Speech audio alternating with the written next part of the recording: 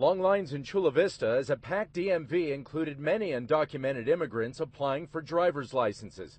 State officials say the number of DMV appointments more than doubled once undocumented immigrants were allowed to sign up.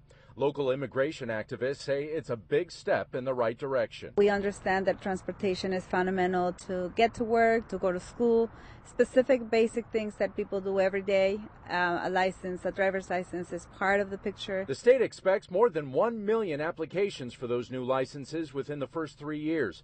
The DMV even hired more than 1,000 new employees to handle the rush. The girl that was helping us was pretty upset because they did not have no hands-on training. It was just they got a packet of papers and they had to read them, but they didn't have the experience of what each situation was going to be. Every situation that they've encountered with it has been different, and it's delaying everybody's transaction, what you're here for. Even with the new law taking effect, the debate remains over whether or not it's a good thing for California. I'm Hispanic myself, and I have families that are, we're all Mexicans, but I don't think it's right that they're getting their license if they're not legally in the country. I just think it's a good idea, I guess, to give them a chance.